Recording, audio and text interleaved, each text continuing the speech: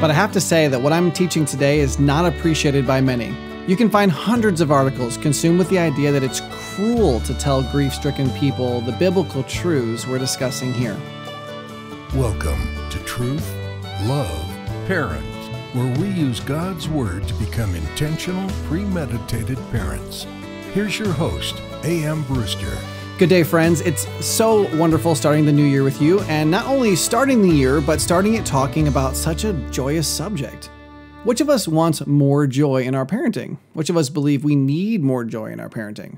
Well, I can tell you beyond a doubt that God wants, no, He commands us to have joy in our parenting. Last time we talked about the effervescent joy that arises from a child who lives the truth of God. Please listen to that episode if you missed it, and please share that episode, because if we want the greatest joy in the universe, the joy that grows from a spiritual offspring, then we're going to have to work hard. Our children are predisposed to move away from truth. There's work to be done because of that. Share that episode so that more of your friends can learn how to rear a child that celebrates truth and brings joy to his father and mother. But share today's episode as well. I am eternally certain that there are more parents listening to my voice today whose children aren't daily walking in the truth of God. Those are the parents, perhaps you are the parent, that is so desperately searching for joy. And our last episode potentially tempted you to despair because the chances of your children walking in truth seem so remote. Joy seems impossibly out of your reach. But you're wrong. And so is your friend struggling with a terrorist child right now. And so is your neighbor whose child rejects the very notion of God. And so is your beloved brother or sister in Christ whose child seems far more interested in worshiping their own selfish desires than submitting to God. We all need to understand that the unfathomable fountain of joy is attainable not only in the light of a household that submits to God, but in the midst of broken relationships, turmoil, strife, and pain. And that's the subject of today's talk. Will you join me today, and will you share this episode with a parent who badly needs the joy of the Lord? I know, it seems impossible. The joy we receive when our children walk in truth is the greatest human joy. If that's confusing to you, I tried to explain it last time, please listen. But by extension, we can assume then that the greatest grief may, in fact, be that our children don't walk in truth. Here at Victory Academy, I invest about 10 months of my life into a different group of at-risk teens each year. These are not my biological children. I only just met them.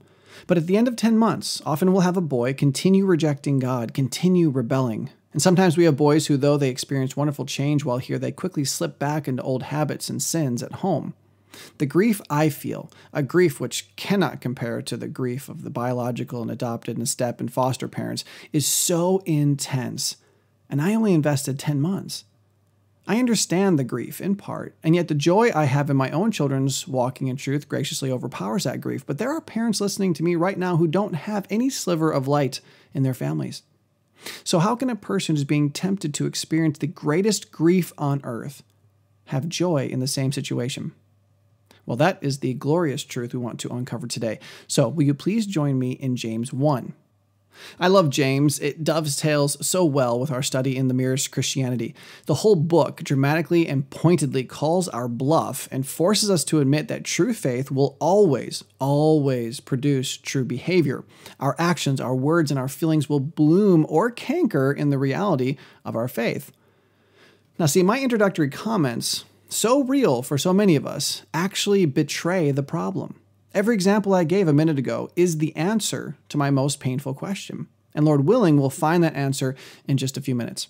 Let's read James 1. I'm going to stop from time to time, actually probably pretty frequently, to make application to our lives. So James 1, 2 through 12 starts like this. Count it all joy. Well, it's important to acknowledge that this is the same word that John used for joy that we discussed last time. Count it all joy, my brothers and sisters, when you meet trials of various kinds. What's your trial?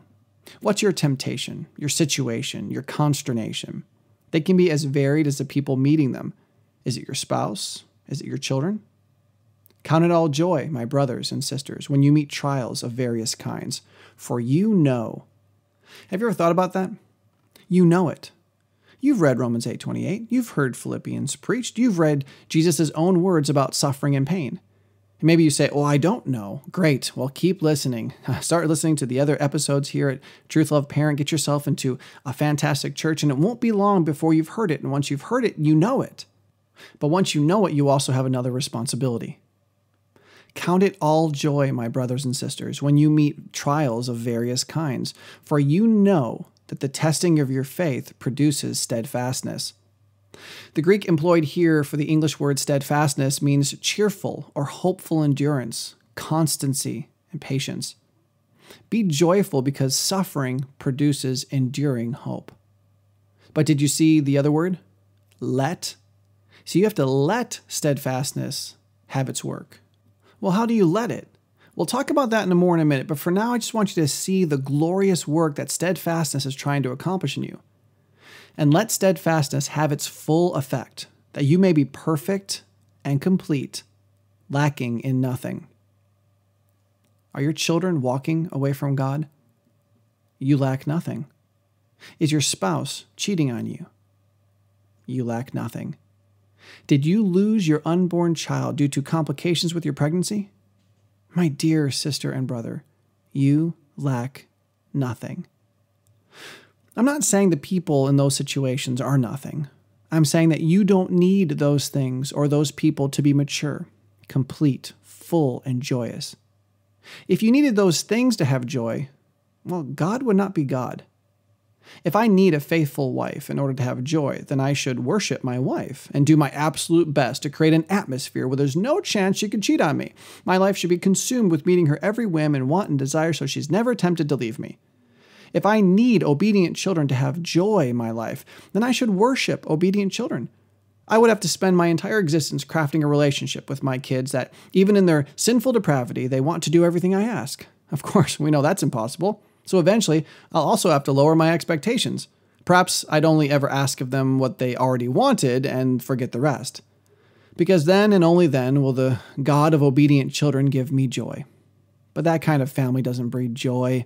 It may give us a feeling of arrogance that mirrors a chemical high. It may produce a willful ignorance that creates false bliss. But the end is the same as substance abuse. All the while, as we conjure up happy feelings about the home we've created and the relationships we've crafted, we know that we've sacrificed the best and the good and the holy in order to worship the God of a quote-unquote perfect family. But my dear friends, it's the difficulty, it's the trials that produce the joy, the real joy.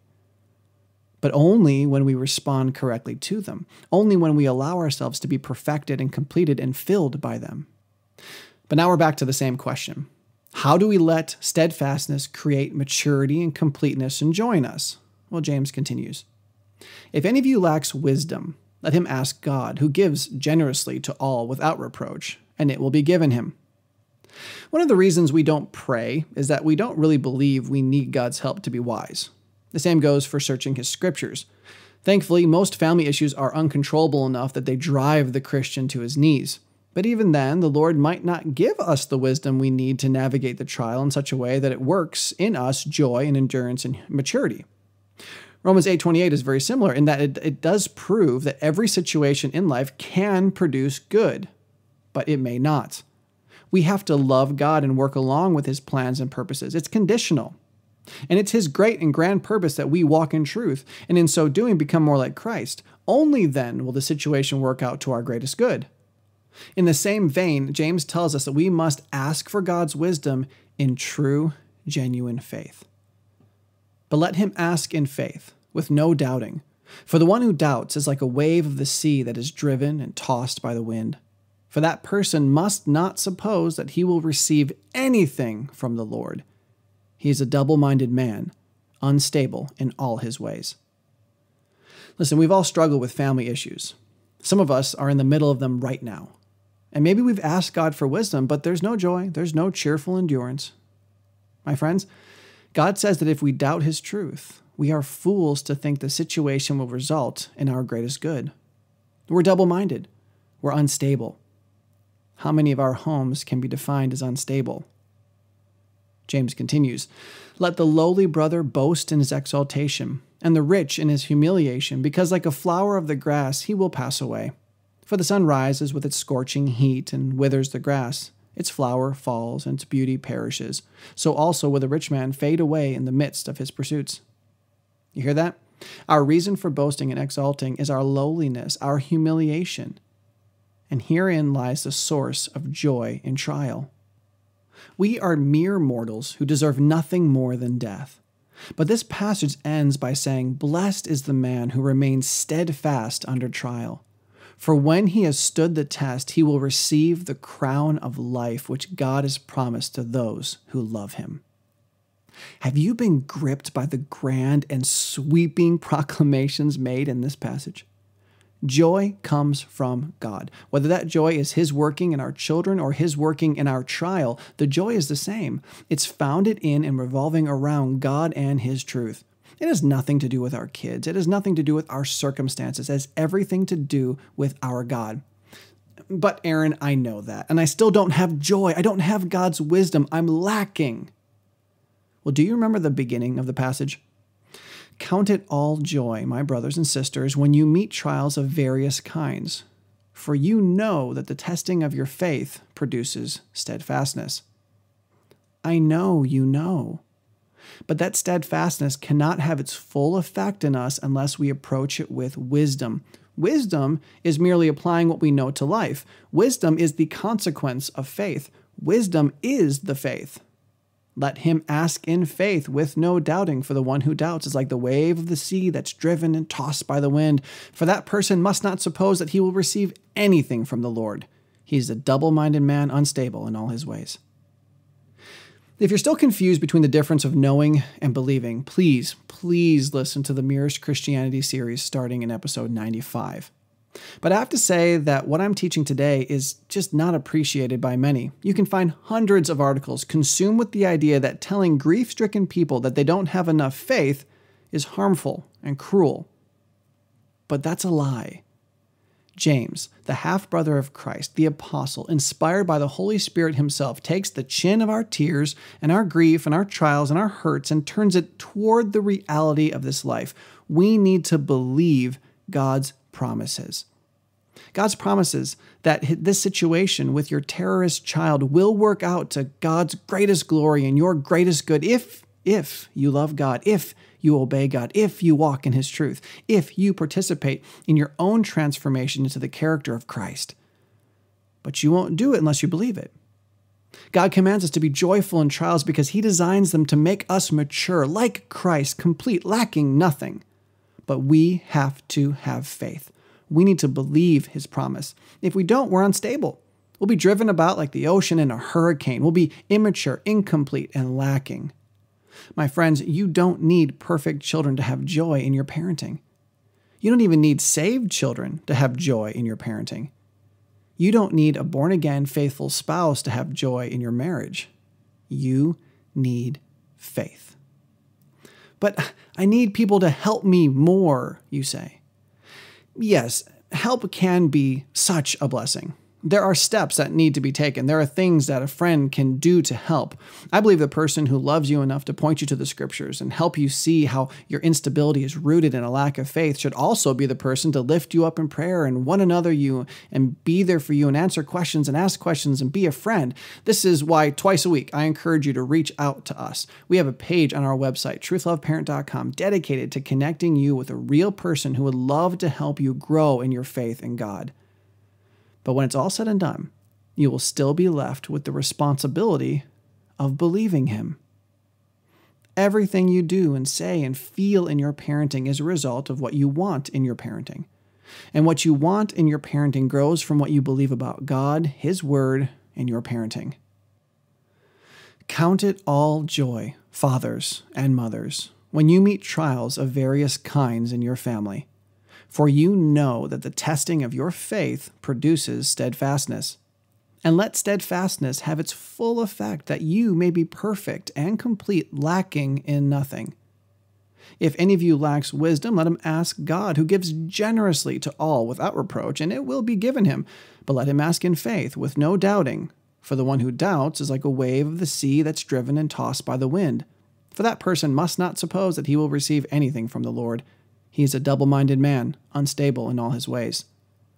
Let the lowly brother boast in his exaltation, and the rich in his humiliation, because like a flower of the grass he will pass away. For the sun rises with its scorching heat, and withers the grass, its flower falls, and its beauty perishes. So also will the rich man fade away in the midst of his pursuits. Blessed is the man who remains steadfast under trial. For when he has stood the test, he will receive the crown of life, which God has promised to those who love him. I put together some episode notes for you today. I pray they're a blessing. And don't forget about the invaluable resource that is our episode transcripts. Both the notes and the transcript are available on our blog, Taking Back the Family, at Truth.Love.Parent.com. And please, share this episode. You know people who need joy in their parenting. You know people who need to simply believe God's promises. Even though Satan and the world and their own flesh are trying to persuade them that there is no hope, God is trying to produce cheerful hope that results in them lacking nothing. You can be an unbelievable blessing to other parents simply by clicking share. I hope we're all realizing that we are needy in our parenting. Please join us next time as we discuss needy parenting. It has nothing to do with finances. It has everything to do with the reality of our hearts. If we're not needy parents, then we're not ambassador parents. If we're not needy parents, then we're not going to be successful parents. And if we're not needy parents, then we're not going to be joyful parents. And speaking of joy, if you're struggling with a particularly difficult family issue right now, please listen to our Peaceful Parenting series. It started in episode 69, and it's such a massive blessing and encouragement to learn from God's Word how we can have peace in our parenting. Peace and joy are close cousins and frequently attend the same family gatherings. When one isn't around, the other quickly flees. I pray you'll revisit these two series often and that you'll grow in your parental peace and joy. And don't forget that everyone who becomes a patron at Patreon will receive upgraded benefits for the 2018 calendar year. You can learn more about that by clicking the 5 ways to support TLP in the description. And as I mentioned earlier, the TLP counselors are just an email away at counselor@Truth.Love.Parent.com. It's always free, and we strive to do our best to direct you straight to God and His truth. You can have joy in your parenting. It doesn't matter what your struggle is. It doesn't matter who your family members are. God is greater. See you next time. Truth.Love.Parent is part of the Evermind Ministries family and is dedicated to helping you become an intentional, premeditated parent. Join us next time as we search God's Word for the truth your family needs today.